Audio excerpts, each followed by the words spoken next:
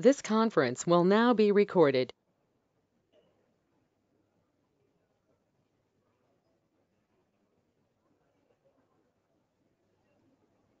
Hello, can you hear me? Yes. This is Irini.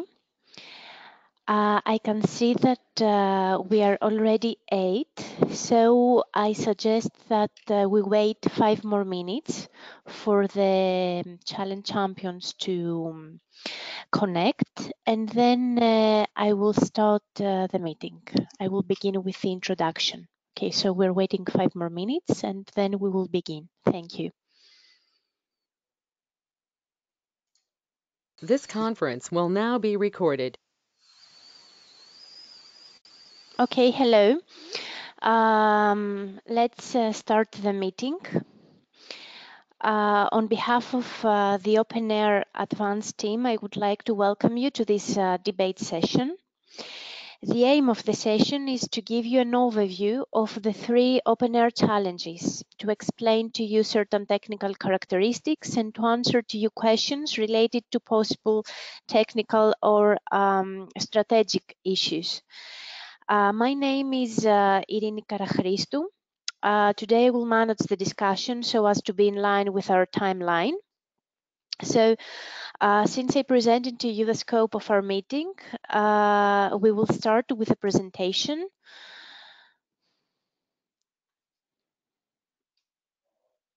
I believe that you can see the second slide, the agenda. And how we're going to proceed. After the scope of the meeting that we discussed already and the OpenAIRE Advanced Long-Term Strategy, at the second stage, we will proceed with the presentation of the challenges. So we have our challenge champions here that they will proceed with the presentations. Last but not least, after the challenges, we will listen to additional comments by the challenge champions. And then in order to conclude the session, I will give you an overall framework of the OpenAIRE PCP call for tender and the annexes related to the call. The meeting will be completed with a roundtable discussion where you as participants can address any question related to technical and strategic issues. So if there aren't already some questions important as far as the overall administration of the meeting is concerned, I can leave the floor to the first presenter, Mrs. Natalia Manola. She's a research associate at the Athena Research and Innovation Center. She will present to us the OpenAIRE Advanced Long-Term Strategy. So thank you from my side, and Natalia, we are ready to hear you. Hello everyone, and thanks for joining this call. Can you make me a presenter, Irini? Yes, of course. 1 minute.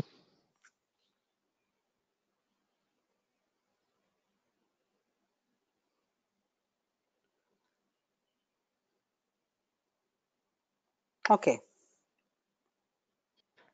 Okay. So now you can see it, okay? Yeah. Okay, so I will go very briefly because I think I assume that quite a few of you know of OpenAIRE all these years. So I will go briefly and say what we aim to do with this open call and why we're doing that. So this is OpenAIRE. This is a key initiative on open science in Europe. And OpenAIRE Advance is the 4th project in a row funded by the European Commission. Let me see. So in a nutshell, OpenAIRE, we are doing what we're trying to do. We're trying to build and operate an infrastructure about open and reproducible science, nailing down around the scientific scholarly communication. And we have 2 branches. One is an IT branch, which we provide services, and Paolo will probably explain a lot about it, but also to engage with key experts around Europe, as we believe that open science cannot happen without help. So this is about a data infrastructure about services, content, whatever content or research outcomes it is, and it's about interoperability and linking things together. And many of you may have heard about the European Open Science Cloud, which is a key initiative in Europe on how we can provide a seamless environment as much as possible for researchers to do their research. Okay. And in OpenAIRE, I'm not going to go briefly about it, but I'm going to go in length about it, but we are a consortium of around 50 partners, experts from open science, legal experts, infrastructure providers, IT, our open innovation colleagues here, and we have also some participants who are doing citizen science. But again, it's about open science experts, IT providers, data community, legal experts. Our key characteristics is that OpenAIRE is a distributed and participatory infrastructure, meaning that what we are aiming to do is to connect all different actors across Europe. And we started from open access to publications, and this still remains one of our cores, but we're moving slowly to a holistic view of open science. It's based OpenAIRE as an infrastructure is we know that each level of the infrastructure has different each infrastructure has different layers. OpenAIRE is based on existing initiatives, national or institutional initiatives, and what I would like to say here and stress this is the repositories are of key importance to OpenAIRE, because these are publicly owned services. And as we are building an open infrastructure, of course, we want to allow SMEs and companies and commercial companies, commercial entities to be involved, and this is why we have the open innovation. But it has to be on the principles of open science. And the third key characteristics is that we support all types of research outcomes, not only publication. And we want to have what we call the linked open science, idea.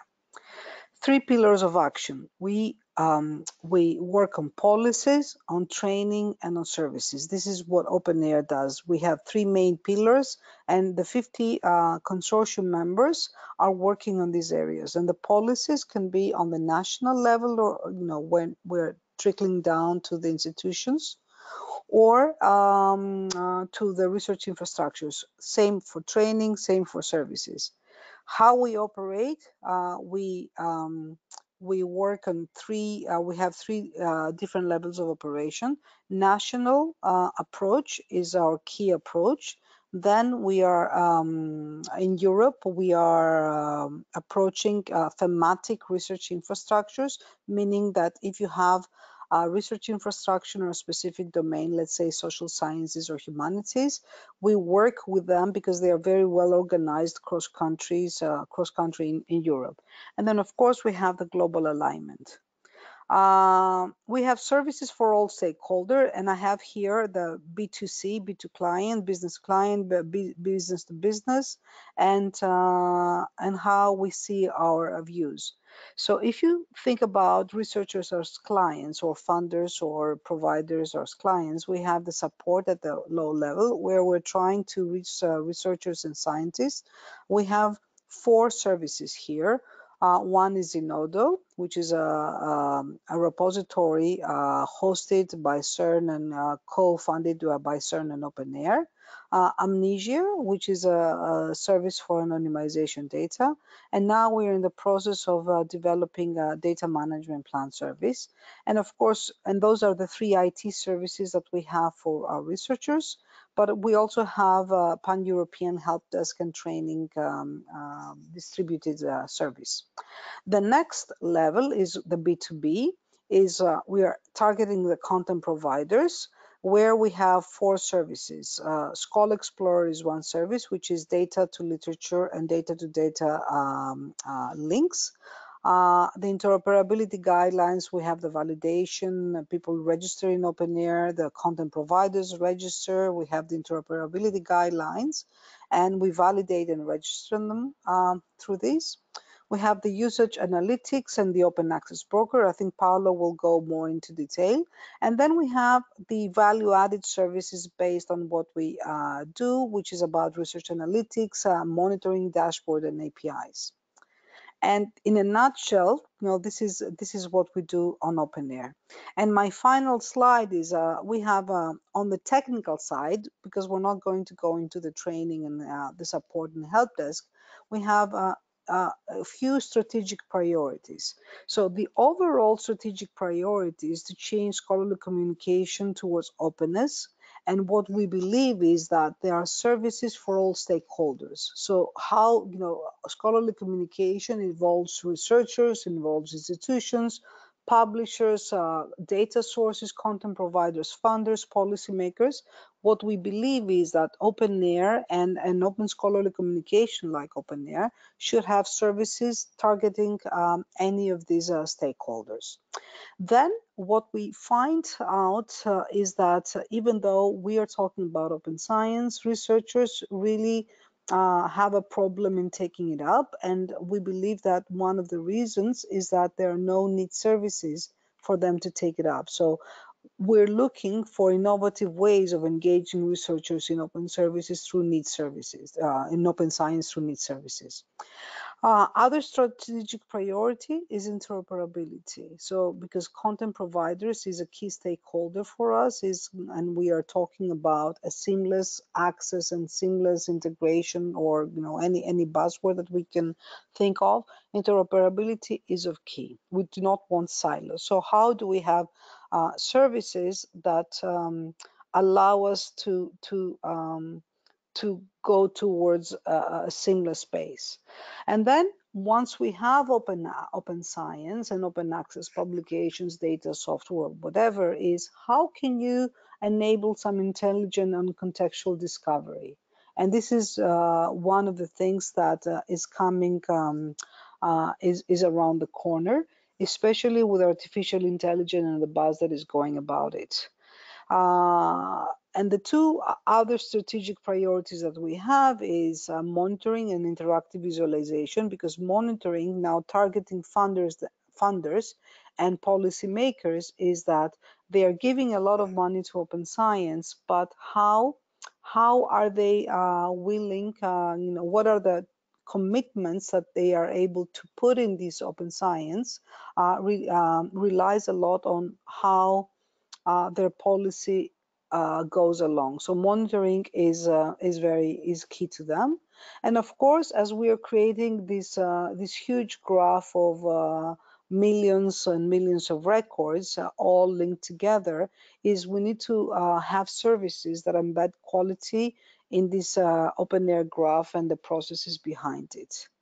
And this was the last slide. And what I wanted to say is that we have this open innovation call. One of the reasons is that OpenAIRE, until now, we get our funding through the Commission, so through the European Commission, through project funds. And it's very hard for us every time to include new partners or new services, because we are getting paid for operations. So we're trying to find a way where, through these open calls, we are including players and innovative players who can participate in the shaping up of this infrastructure in a way that they can commit, but they also, they can start of thinking of business models and ways of having sustainable services which go beyond project money.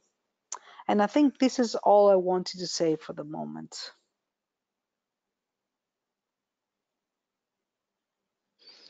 Thank you very much, Natalia, for your presentation. Okay, in order to be in line with the agenda, I believe that we can proceed to the presentation of the challenges. And if the participants have already taken some notes, they can address their questions at the end of the overall presentation. So if I'm correct, we will start with challenge 2 and 3 in order to give the floor to Mr. Paolo Manchi because he has to leave earlier. If this is the case, then I can make you presenter, and we can start with the presentation of the challenge 2.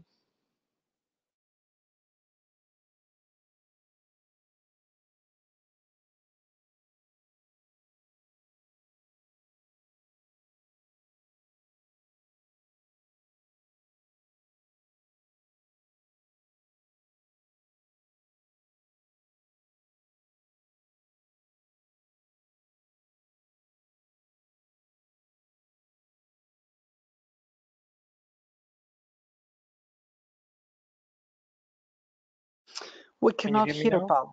Oh, Can you hear me now? Can you see the slides? Yes, personally, I can see the slides and I can hear you perfectly. Okay. So thank you all for coming, and thanks, Natalia, for the introduction. I will just follow up with challenge 2 and challenge 3. So the idea is to present the technical layers that we've been building in OpenAIRE in the last 10 years.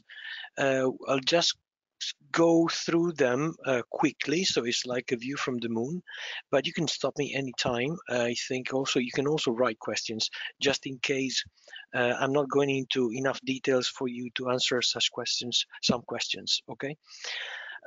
So first of all, this is not working. First of all, yes, okay. Let me first give you an idea of what we've been doing. So the focus of OpenAIRE has been for a long time the one of monitoring how scholarly communication is performing, basically. So it's about grabbing, aggregating metadata about scientific products collected worldwide from thousands, tens of thousands of sources, and in order to be able to monitor how the open access and non-open access trends across science are performing. The original question came from the funders, especially the Commission, who wanted to monitor and supervise the effect of the open access mandates on the scientific community. So since then, things have changed. Open science came over and took over, in fact. So the space of interest for us and for the scientists moved not only to not only focused on scientific publications, but also to other kinds of scientific products like data, like software, and so on. So OpenAIRE followed up, and along this line, we developed services that are now collecting metadata about all these kind of products. So on the one hand, we are trying to collect everything that is trustful enough, so let's say endorsed by the communities and by the scientists in terms of metadata, and build the connections between these objects. So we try to connect publications to data, publications to software, or collect links among these products when they exist and they're provided by the original sources and by the scientists. On the other hand, we also look at the other side of the moon, since our main customers were the scientists in the beginning, together with the organization, the funders only, together with the organizations. We are also collecting information about funders at the national level, European level, but also across the oceans that we have around Europe. So we have funders from Australia, from the US, and from several nations in Europe. So we also do our best to collect information about their projects at the granularity level of the project, so that we can glue the funding efforts, so the projects themselves and the grants, with the results of such efforts. So we're basically building a graph, the graph that Natalia has mentioned before, that can serve both scientists on the one hand to publish science in an open science fashion, so all digital products interconnected, but it can also serve funders and their officers and institutions in monitoring how science is doing and for example, the research impact of their efforts. So if you look at a picture at the bottom, you have an idea of the kind of sources we are collecting from, which range from publication repositories, data repositories, or registries of information like ORCID for the authors, or grid.ac for the institutions. These are databases that contain identifiers and information regarding key entities in the scholarly communication domain, like again, authors and institutions.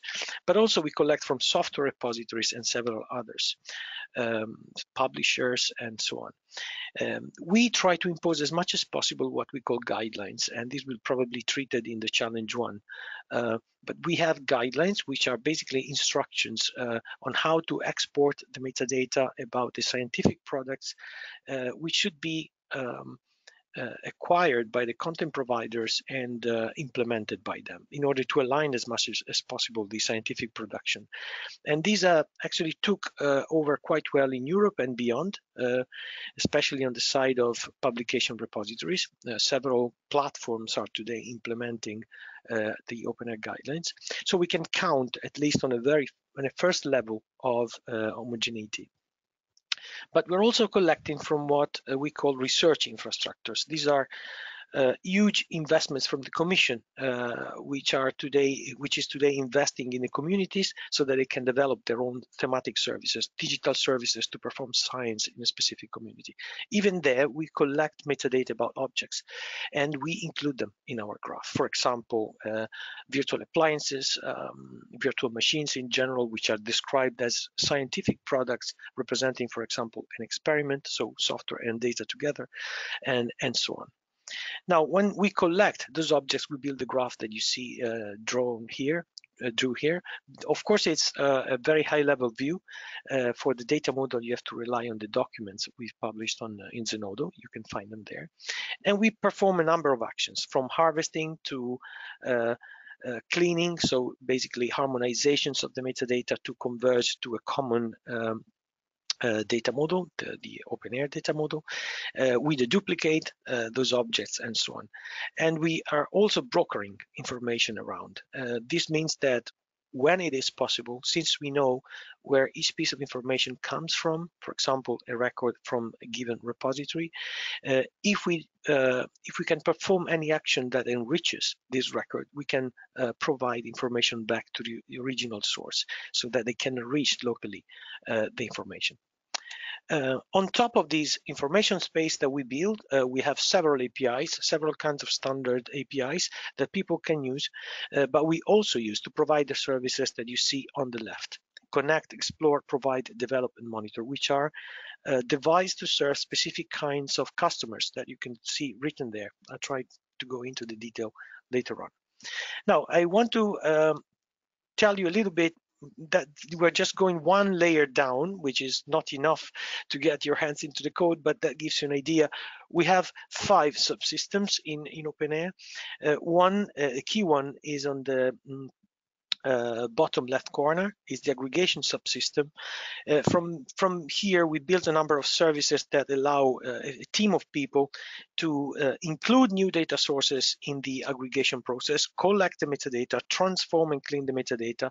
So we have this separation between native records and transformed records. We can also collect the files, so the PDFs. We are today reaching around 10 million PDFs. We extract the full text from this PDF. And on the right, you see the information inference subsystem. This is where we perform mining algorithms over and text mining over the files in order to find information that is not available in the original metadata. And this goes down especially to links between publications and datasets, publications and projects, publications and software, and so on. This is actually one of the real added value of OpenAIRE today, especially in terms of monitoring. Links are not often there. They are within the text, but not in the metadata, and we factor them out and put them in the graph. Then we have this data provision subsystem, which is the place where we manifest, we generate the graph for the first time. The graph is stored in an HDFS, actually in an HBase installation. It's a cluster with 12 machines, and that's where we process the graph. And we process the graph to add the information that we infer from the information inference subsystem. So we add the links that were not in the original metadata. But it's also a place where we integrate the results of the deduplication subsystem. The deduplication subsystem splits the graph in let's say flat collections, for example, the publications, the data sets, the software alone, and performs the duplication within those collections, just trying to identify the objects, the groups of objects that are similar to each other, so equivalent, in fact. So this information is thrown back to the data provision subsystem that creates out of the similar objects one object, which is in fact the representation of all the enrichments that we can collect from the equivalent objects that we had. And that also includes all the links that, of course, were outgoing the objects that we had to merge. So in this way, we respect the topology of the graph. We disambiguate it because we are providing statistics after all, and duplication is a bad thing. And we go on and we produce the dedupe and enrich graph. This graph is still resides in a HDFS, so in a cluster, so it's not really queryable. And from there on, we produce yet another representation of the graph in different backends, depending on the kind of services we want to provide. For example, we produce a linked open data representation, a full text index representation, which is the one you can access from the portal. An OEI PMH backend is being built, and statistics are built in a dedicated database so that the front-end services, connect, explore, provide, develop, and monitor, can take advantage of this. Even this process is, of course, a quite delicate one, since we are producing a graph in different backends, and this is really big data. We need to make sure the results in the different backends are aligned, and we also need to make sure that this is like a distributed transaction. So we need to wait for all these processes which are being run in parallel to complete. We need to check the content inside the different backends is aligned in terms of quantities. And once we are fine, we switch. Basically, everything that is in production goes shadow, and everything that is shadows goes in production. We use open source technologies all over the place. We're mainly based in Java. We use Java and, of course, a little bit of Python, a little bit of Perl here and there, it's like reminiscence, but the majority of it is Python. It's about 3 million lines of code in Python. In Java, apologies. I won't stop here very long, but we have a quite large infrastructures, and what we hope is that the results of your projects will be integrated here. So you will be probably asked for a further final integration process, or either to help us to integrate your results in our production system if these are consistent and really provide added value to what we do. We are about 40 designers, engineers, developers. So just to give you an idea that it's not a double-click installation system, what we are providing includes also people from the data center we rely on in Poland. Now, quickly on the Open Science graph. So we are building this big graph thanks to text mining, thanks to harvesting metadata, and thanks to the deposition of objects in Zenodo that Natalia mentioned before. Zenodo is what we call a catch-all repository, so you can store in there software, dataset, publications, links between them, associate them to projects, associate them to communities. You can do several very nice things in there. It's open, and it ensures preservation for the future. So it is key for those who are homeless of a repository like this. And it's for free, up to 50 gigabytes, which is very good. If you want to go beyond that, then you have to ask money to your institution and contact Zenodo. But 50 gigabytes is enough in the majority of the cases. So we build this graph, In the case of harvesting, we are trying to do a fine grain collection of content from the original repositories. For those who are closer to this kind of activities, it's simpler to understand, but I think is that in general a publication repository is considered as regarded in all these aggregation systems as a container of publications. This is not really the case. So publication can be split in different kinds, like datasets, software, and so on. And this is the same for data repositories. For example, Figshare contains, the majorities are datasets, but also contains articles. So in our aggregation system, we try to fine grain this, to make a distinction at the fine grain level of the records of this kind of typologies, and this is key to know. Okay, so transformation workflows are basically made of two steps: collection and transformations. So we keep a copy of the native XML, and we have the cleaned version of the XML. The cleaned version of the XML is the one that then is thrown into the graph. So we have these data collection workflows. Key to know is that these data collection workflows are, each of them is associated to one specific data source. So we have the history of all the executions of the workflow relative to one given data source. This is very important. So we have the numbers, and we can perform sort of quality checks here. So any solution in this kind that may come up to your mind is welcome. We are in the process of moving from XML to JSON, so this is something that you have to take into account. XML is quite the lingua franca in the context of repositories, unfortunately, but internally today we have XML for the transformation workflows, but we'd like to move to JSON. So this is again another input you may find interesting.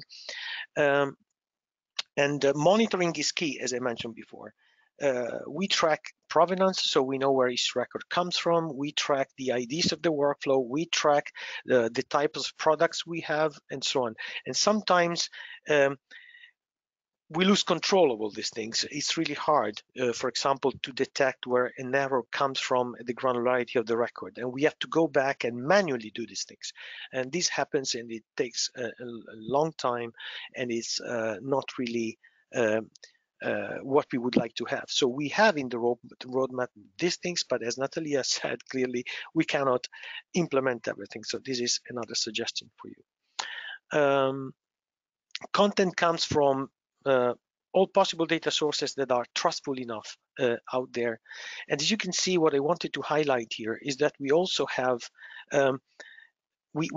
this notion of country and community that we rely on, and that we believe is actually key for the kind of services we are providing. So we want to tag the entities in our information space as being part of one or more communities, or as being, let's say, attributable, not sure this is an English word, to a country. So meaning that a scientist of that country has provided input to build that product. This is actually key to build aggregation and research impact monitoring services at the level of the nation. So these are two schemes you have to take into account, which are realized, implemented, they exist already in our graph. So a country is linked to a funder, to a source, to an organization, to a product, and a community is linked to a product, to a project, to a source. And we apply all sorts of propagations of this content, right? So if we know that a source belongs to a country and is, for example, an institutional repository, so it contains objects produced by scientists of that specific institution, then we can reasonably claim that all objects in that source, all products in that source belong to the same country. So we can explore also this kind of activities. The duplication, we are running the duplication. These are the kind of numbers we have. We start from hundreds of millions, and they go down to much less than this. And this is because we have specific criteria for the kind of deduplication we want to apply, and also because we have a very high ratio of duplication. Consider the same author deposits in at least one or two places, if you include the publisher and the institutional repository, and if it's co-authoring, this is multiplied by several co-authors. So this is why we reduce the numbers to that level. The duplication is an issue at the level of the data, the software, the organization, so any solution in this context is more than welcome, okay? Mining. As I mentioned, we have MapReduce on HDFS, where we store these 10 million full text, just a full text, and we have a rigorous way to accept algorithms that can run on that cluster. So what we are asking you, if you're going to work in this scenario, is to produce an algorithm that is Java-based, that performs text mining operations, that provides output that is of interest. You can do it on your own test working benches, but then at some point it will have to be integrated in our system, and so this requires at least that the algorithm can be easily parallelized, for example. Okay, so take that into account when you do your operation. There are several things you can do, and these are suggestions of what we do already, but it can be done in several other things. So we can find the semantic of a link from an object to another, or we can identify links from a publication to another object, and any of these actions that brings more content and content that can be used to provide better services is welcome. Context propagation is what I mentioned before. These are just two examples. So how a notion can move from one object to another thanks to the fact that you have relationships between the two that allows to do so. And we have the semantics, which is the one we adopted from DataSite, and we can take this into account in applying context propagation. This is how you can access the graph. If you go to develop.openaire.eu, you will find several ways to access it via APIs, via bulk access, via linked open data. We have also two DOMs, DOI Boost and Skull Explorer, so you can collect a lot of content. So DOI Boost is spins around the publications in general from Crossref. It's an integration of Microsoft Academics, Unpaywall, Crossref, and ORCID. So it's a big effort. You can also find the software to do it. You can also find together with the dump. So if you want to take advantage of the software, you're more than welcome. And everything is in Zenodo. Again, you can find everything published there. Yeah, I'll share with you these slides, so this can only help you to better understand. There's also a paper describing the content and the software and the data that you can read for your benefit.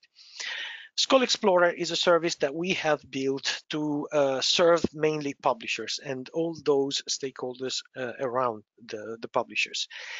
We collect links between articles and publications, articles and datasets, and datasets from publishers, from data centers, and so on. We have around 120 million links bilateral, so in both directions.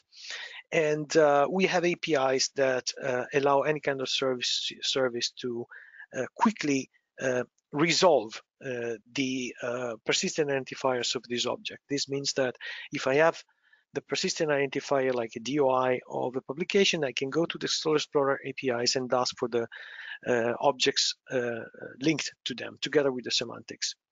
It's based on a standard Skolix, Skolix is called, which we have defined together with other people in the domain, and it's pretty easy to use and can give you a lot of advantages. And also for Skull Explorer, we have a dump. We have just produced a new one. Okay, yes, I can see from the numbers. So you can download it and play with it to build your schemes. So going back now to the services, I gave an overview of the graph, how we build it with some of the open problems, some of the things you can do with it. Of course, you're more than welcome in, yes, I will share the slides, yes. You're more than welcome in asking more questions by mail to me. I cannot say everything, and again, as I said before, I might have been more specific on one aspect, renouncing another. So please let me know what I can do. So I want to go through quickly on the left side of this picture. So to connect, explore, provide, develop, and monitor. Actually, explore won't be the case. Before I will answer a question from Charles. Charles Letalieu, you said that full text were extracted from PDF. Are there? No, we cannot. This is we cannot release the full text. That's part of an agreement. We have the sources that are providing us with the PDFs. You can what we can try to do, but this will take long probably, is to ask if the full text that we extract can be shared, because they really care about the PDFs. They want to be the only ones distributing the PDFs around, and this is very reasonable because they need to count the hits and the downloads. Maybe for the full text they can make an exception, but it's a very long process and we cannot really promise anything on this respect, because we need to go to them, back to them, and there are hundreds, so it's not so obvious. Maybe we can, Natalia, this is a question for you, go through open-minded and see if there's something that we can do there, taking advantage of agreements you already have in the context of this project, but we can discuss that afterwards. You're welcome. Another question is, do you take into account references in the publications? Yes, we also extract references from the publication. So for those for which we have the full text, we extract the references. We try to link them to our own objects when this is possible. So we'll also find a link from within the reference to an object in our domain. And we make them available. We are now in the process of sharing this with Open Citation, the Open Citation Graph. Okay, Connect. So all these services that we build on the left are basically views of the graph. Okay, views that are driven by the kind of customers we're serving. So Connect targets research communities. I won't go into the detail of what a research community is, but consider it as a group of scientists with common interest, scientific interest. This can be easily identified when we talk about research infrastructures. I mean, at least it gives us a straightforward definition. It's less obvious when these live beyond the research infrastructures and they're just out there in the loose, right? So this is not so obvious, but for those that we are serving, often we have a research infrastructures behind or some kind of strong initiative. And for them, we build views of the graph where the basic idea is that we are trying to tag objects in the graph based on the pertinence to the community. And we do this automatically. Or, of course, we can do it by having users come in and saying, this object belongs to my community. So you can see screenshots here. And for example, this is the European Marine Science Research Community. And you can see we have thousands of publications, research data, software, which have been identified as being part or of interest to this community. So this is really about sharing and discovery, okay? Criteria for inclusion can be configured by the administrators of these research community dashboards. They can fine-tune our tools to include objects in the view.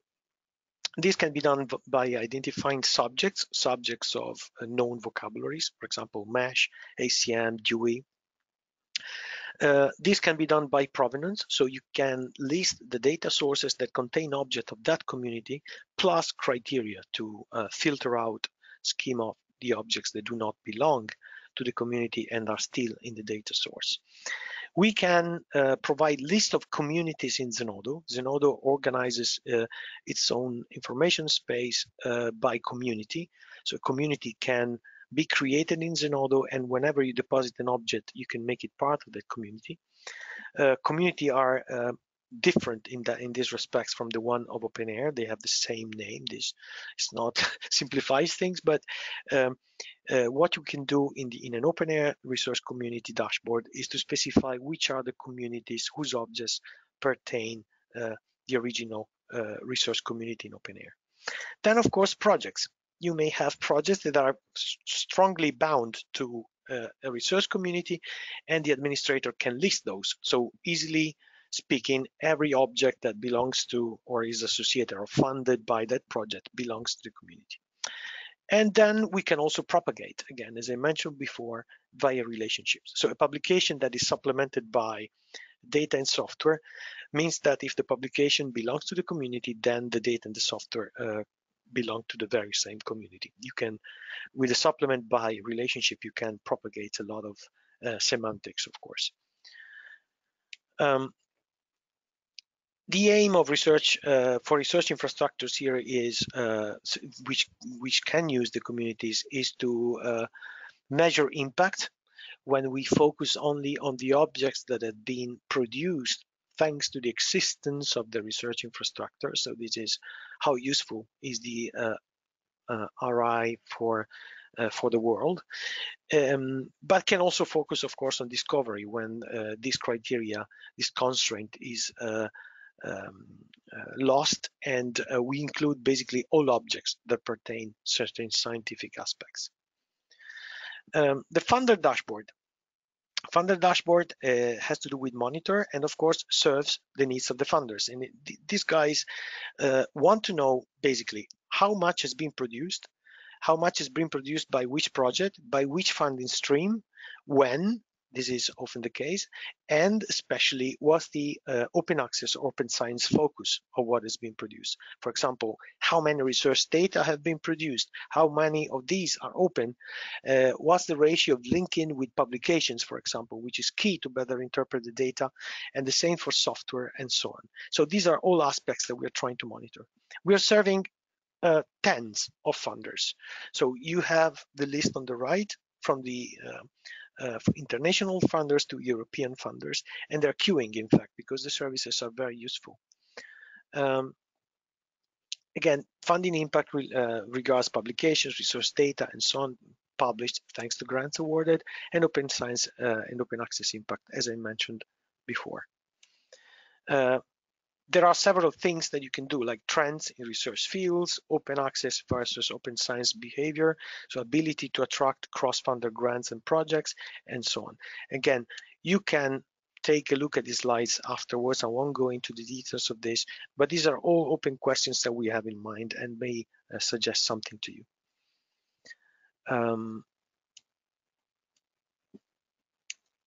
Provide is toolkit that we have provided, of course, because it's provide for content providers dashboard, for content providers. Content providers need, if they want to give content to OpenAIRE, need to have a place where they can find everything regarding their registration, their activities as part of the project. As Natalia said, we're participatory, so we leave thanks to repositories. So repository give us content, we want to give something back in terms of quality of what they have, and in terms, in general, of service provision improvements. So there are 4 things that we do. Of course, they can register, they can validate and monitor the quality of their information. So when we harvest it, we can rank the quality of the metadata that we have collected versus the OpenAIRE guidelines that they're supposed to comply to. We can enrich their content. As I mentioned in the very beginning, we can find information that is important or relevant for the repositories, that we can send it back to them. And then we can also, we are building a framework for user statistics. This is already in place. So repositories can send us statistics about, for example, downloads, visualizations of their content, which we aggregate at the central level in OpenAIRE. So for an article, we are able to know, for example, how many times has been downloaded across different sources. And this information can again be sent back to the original repository. This is the way the service looks like. Data source registration is there, validation, content enrichment, content notification, and data source usage, which are metrics. No need. You can take a look at it. Okay, you can validate a literature repository, a data repository, or a CRIS system today. These are the three kinds of repositories that we are serving, of data sources, data sources that we are serving. So if you are the owner of one of those, you can come to OpenAIRE. If your repository is registered in OpenDoor for literature repository or re3data.org for data repositories, you can claim you are the repository manager and you can start testing how it matches the OpenAIRE guidelines according to the expectations. You can, once it's in the process of aggregation, check how many times it's been harvested, which were the errors that were produced, and so on, and all these kind of services. Most importantly, you can access the broker, and the broker is again a way to provide information back to the original repositories. In simple words, what we do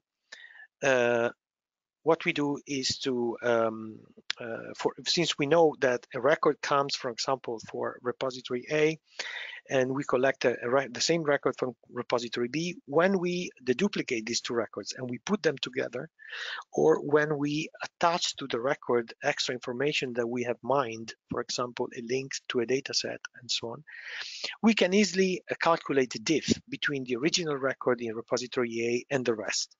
So everything that is extra, we can send it back. We create an enrichment event. That's how we call them. We have two kinds of events, more and missing. More means that you already have a value for that specific field, like the open access version, but you don't have the one that we found. Missing instead means that you didn't really have that value and we found one. And these are effectively subscriptions. So you can search the space and see what kind of events we generate for your repository, and then you can subscribe to specific ones.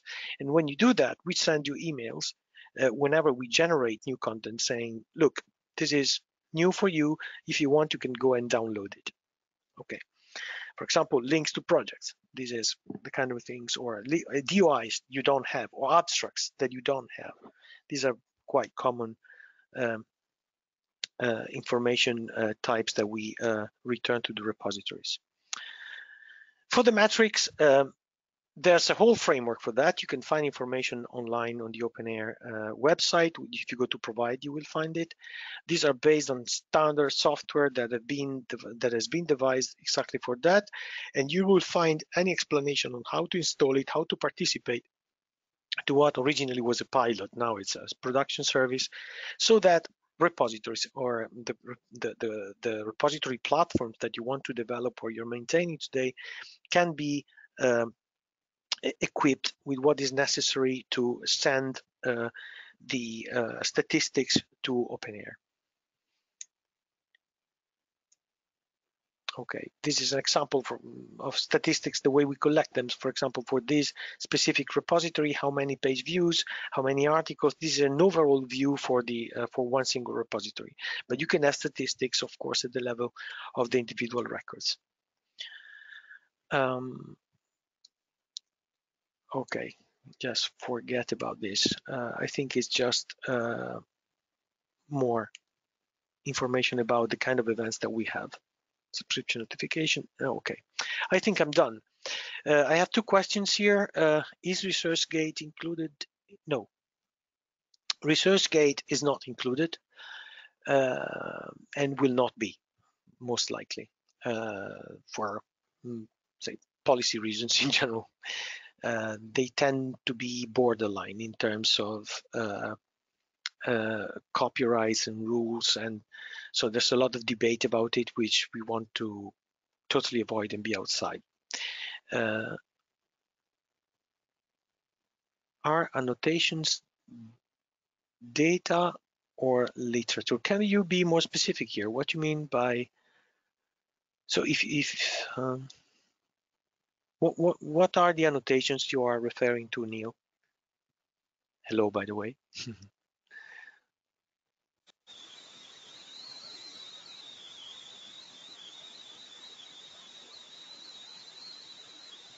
Neil?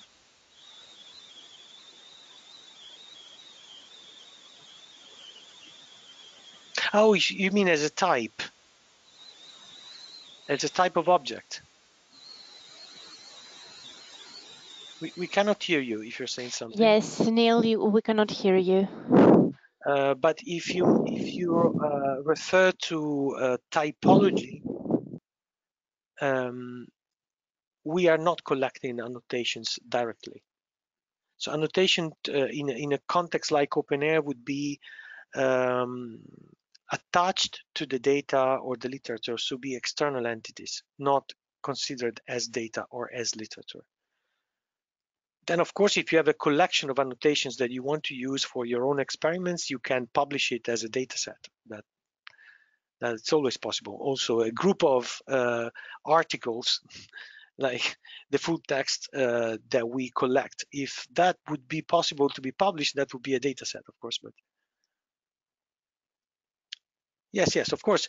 If you publish annotations as research output intended as objects that could be processed by experiments, in this case, you would call the collection of annotations. You would have a data set. You would give it a name. You would publish it wherever you want, so that others can share it and link to it from their articles and so on.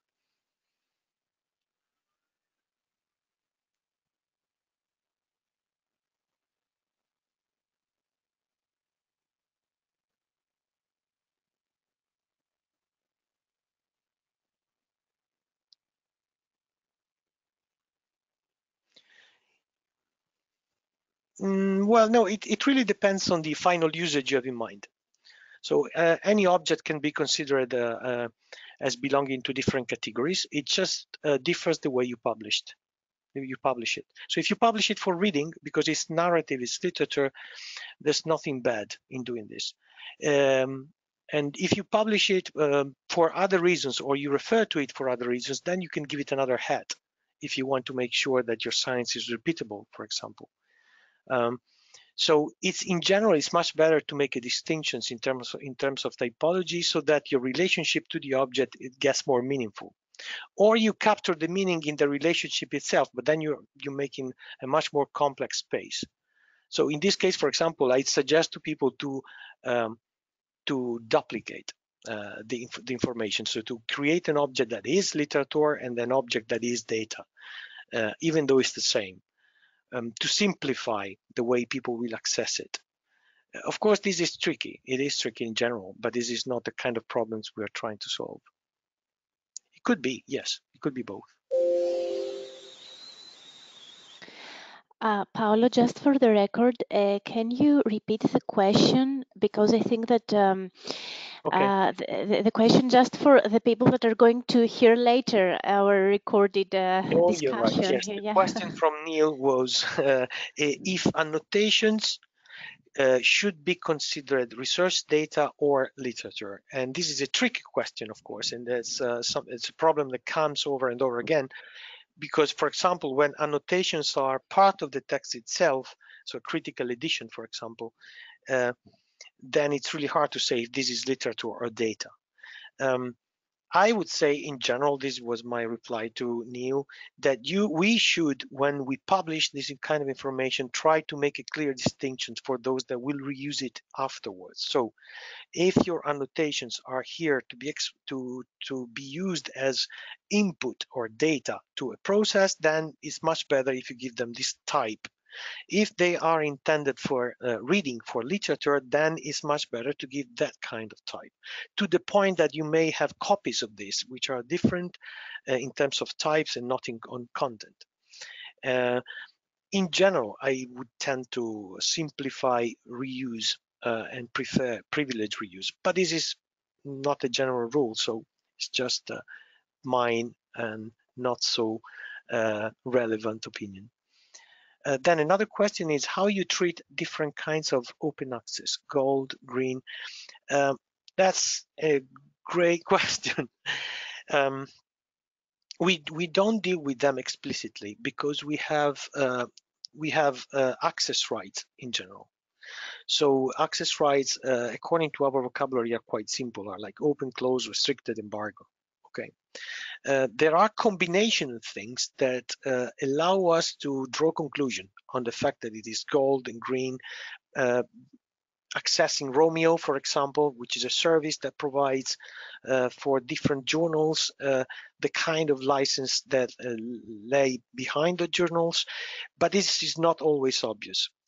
For our own purposes, we produce statistics of the kind, and it's not obvious because types are misused most of the time. Consider, for example, archive. Archive has preprints and postprints, which would help a lot to make this distinction, but when they export their data, they're just preprints. They don't make any distinction. And we're talking about millions of objects, right? This would really simplify our life.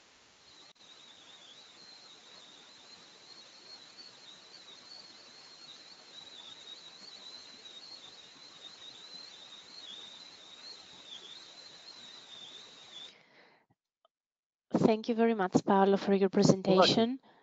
If there are other questions concerning Challenge 2 and Challenge 3, I believe that we should answer them now, and since you're still here with us.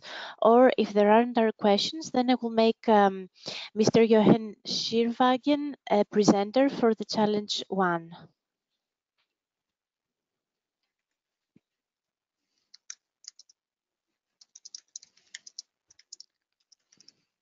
Okay, I believe that we're okay. Thank you very much one more time. And I will change the presenters now. Okay, hello everyone. I will give an oral presentation and I will share a summary with you after the call. So I have nothing to share. I don't need to share my screen. So Okay. the challenge on next generation repositories is actually related to an initiative of the Confederation of Open Access Repositories, which established a working group almost 3 years ago, with the aim to overcome several issues of repositories lacking web-based integration with other innovative scholarly services. And the goal was to identify new or missing functionalities and technologies in the repositories, and also to change the focus from repositories as hosts of scholarly items to the items themselves, and to make them more web-centric.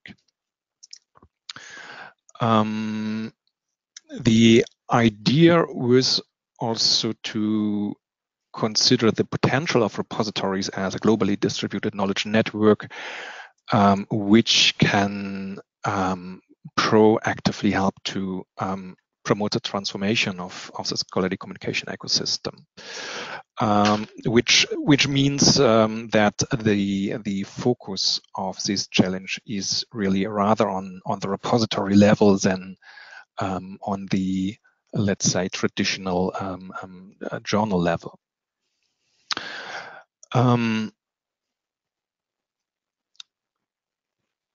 In the context of OpenAIRE Advance, we picked a few functionalities or behaviors based on the recommendations of this core working group, focusing mainly on aspects of resource discovery, navigation, and content transfer.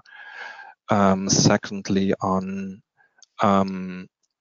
open metrics and trying to follow approaches that include but also go beyond usage statistics in order to assess the impact of scholarly works.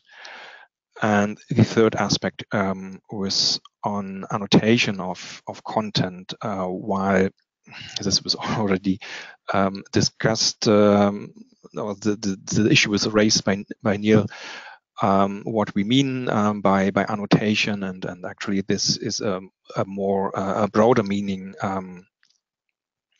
So originally, that annotation will annotation service in OpenAIRE will be based on results of open peer review of comments and also annotations. But it could also mean to, let's say, to include events or activity streams, for instance, from social networks dedicated to researchers.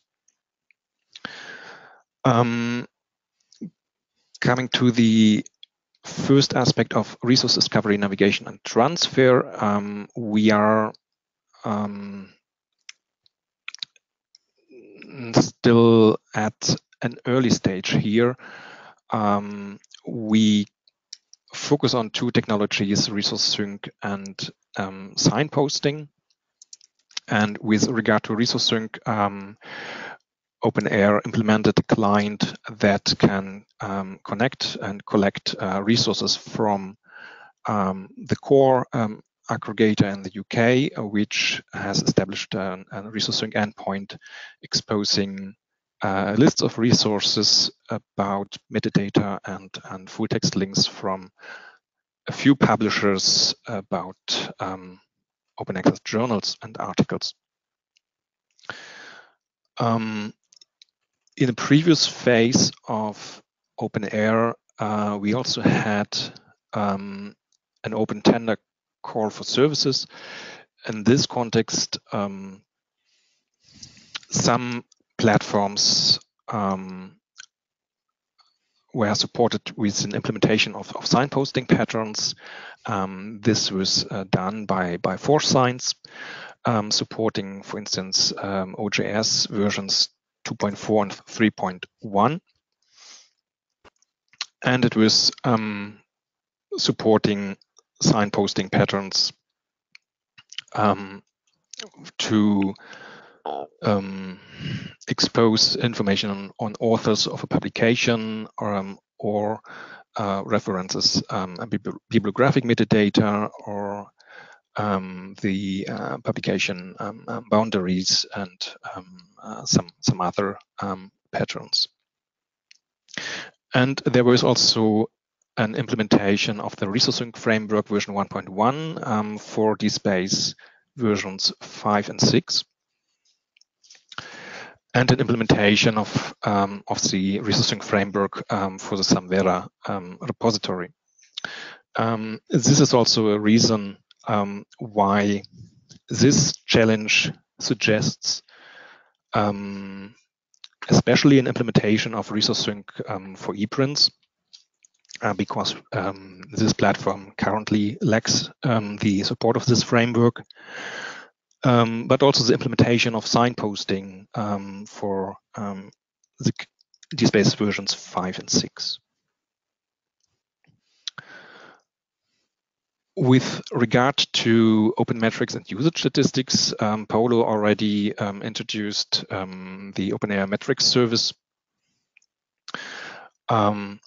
However, there is still potential to improve the service and to improve the way the statistics is visualized. Regarding this activity, we collaborate here with IRIS UK, and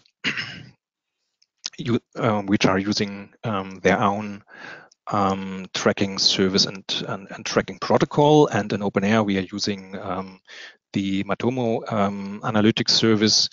And this has the effect that we actually following a different tracking protocols, and also it requires dedicated plugins for different software platforms. We want to overcome this issue by aligning these tracking protocols, and also to provide a more generic tracking plugin to reduce effort of implementation and maintaining of this plugin for many different software platforms.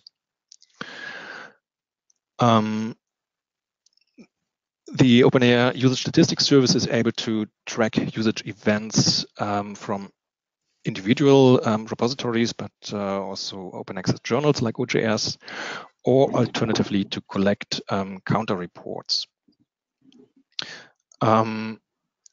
We currently support, regarding the cleaning of usage events, the Counter Code of Practice Release 4, and are planning to support Release 5 and Counter for Research Data in the next few months.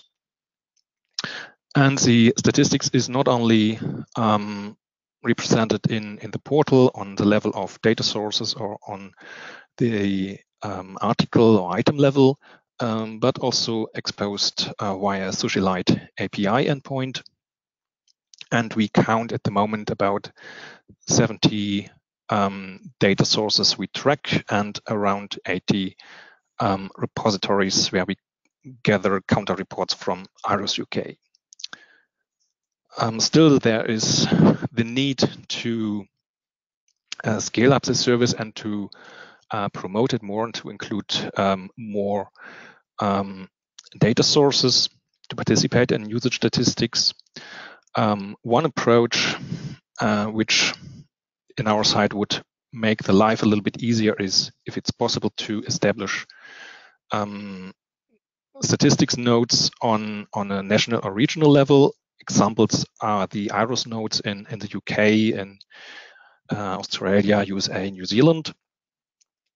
And also we collaborate with La Referencia on establishing a usage statistics node in Latin America. Then the idea is to connect and share usage statistics via those regional nodes. Another aspect quite important is to support usage statistics also in other infrastructures in the European Open Science Cloud. And then what I mentioned as one issue is to identify or to support different techniques and methods of visualization of usage data. This can be done in different contexts, for instance, to visualize statistics on the item or work type, relate to author networks, to relate statistics on different topics on the level of data sources or countries.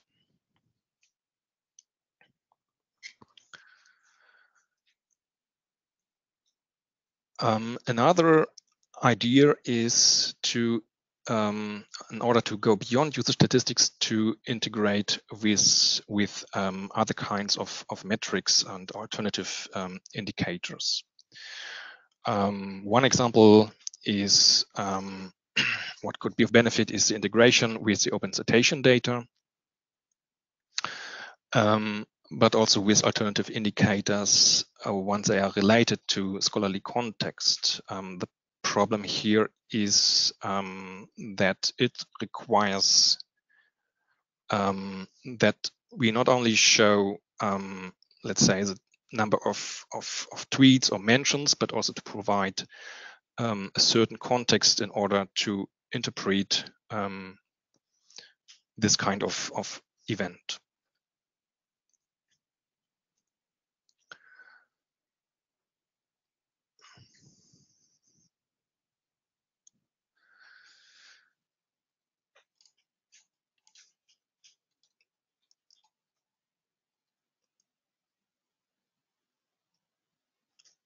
So, okay, are there any questions so far?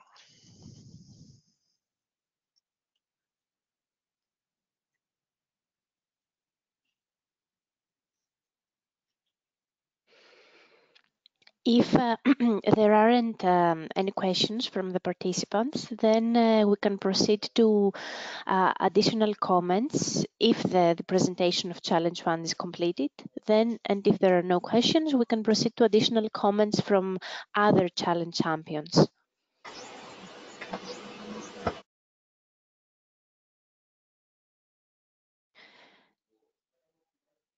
I believe this is Neil, because it's the sound when the microphone is open. You can always write to us, Neil, if because we can't hear you.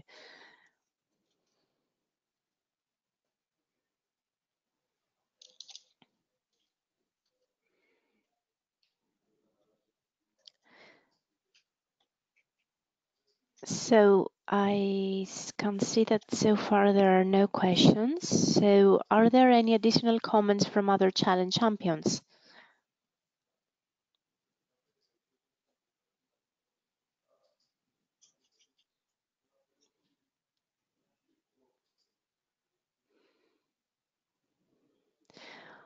Okay, I will take it. I will take this as a no.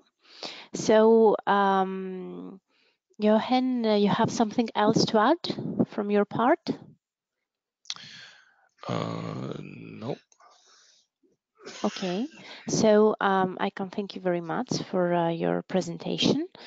And just to complete this session, I will just state a general some things concerning the framework of the OpenAIRE PCP call for tender, just for the participants to have a small idea of the general procedure.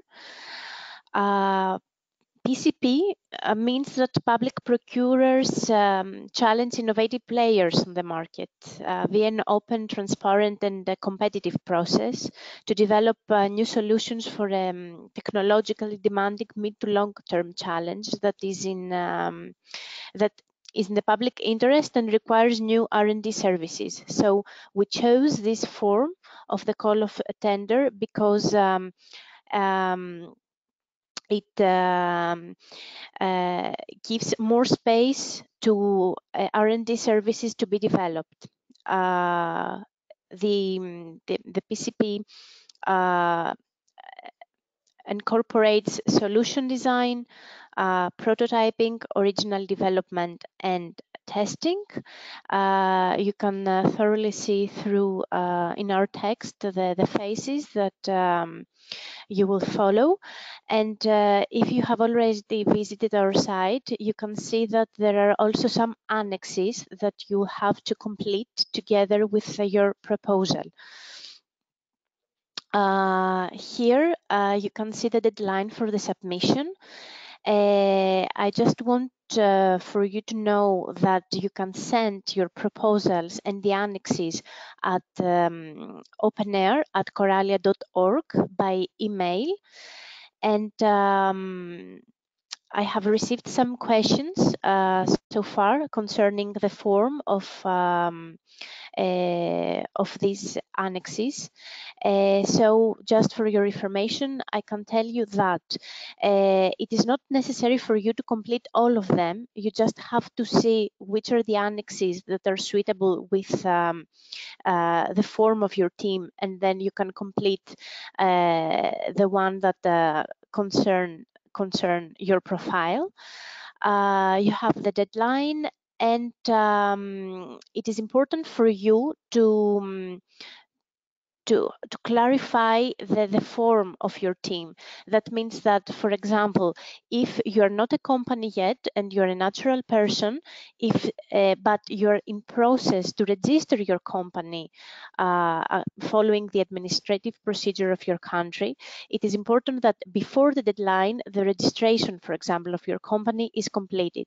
That means that if you have a question, if you have to submit your proposal either as a natural person or as a legal person, then it is important for you to know that the form of your team, it has to be compatible with the form, with the status, with your status as an economic operator the day of the submission of the proposal.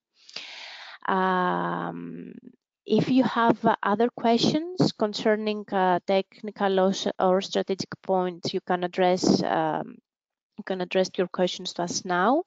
And before your question, one more tip concerning the registration of this module. Panos, you want to tell us? Yes, hello. So this session is recorded, as well as you know, and it will be available in the OpenAIRE course in the Moodle of Coralia. So you will be able to find it there along with other useful material that it has been collected and will be useful for you to get back to in order to understand more of OpenAIRE in general. Also, you will be able to contact us through there as well for any questions you may have. Thank you very much, Panos, for your comment. I can see here that we have a question. I will just read it for the minutes of this meeting. So the deadline is really tight and unfortunately placed on a Sunday, which is a public holiday throughout the European Union. May I suggest moving the deadline forward a few days to facilitate wider participation in the call? So this is actually the second time that we're receiving this question. I suggest that we will have an internal meeting tomorrow in order to discuss this possibility. So I won't give you a formal answer now, but all the participants of this call, you will receive a formal response tomorrow to these questions, because we really need to be fair and to meet your needs concerning the PCP call for tender. So we will discuss it and you will receive a formal reply tomorrow. And also we'll publish this if we're going to have a change the date, then we'll publish it also online at the website of OpenAIRE.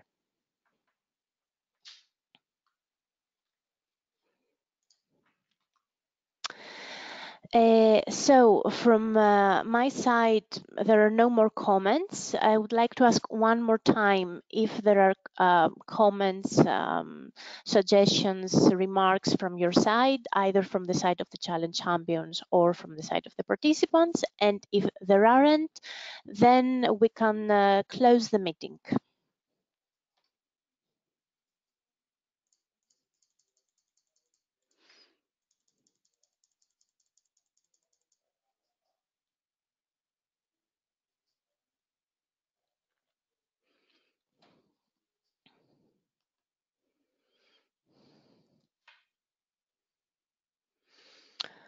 Okay, I believe there are no more questions or comments. So I would like to thank you one more time for your participation. I would like to thank the challenge champions for their comments and for their detailed presentations, the participants for your questions, and we will talk again tomorrow in order to inform you what we're going to do concerning the deadline of the OpenAIRE Advanced PCP call for tender. Thank you very much. Have a nice evening.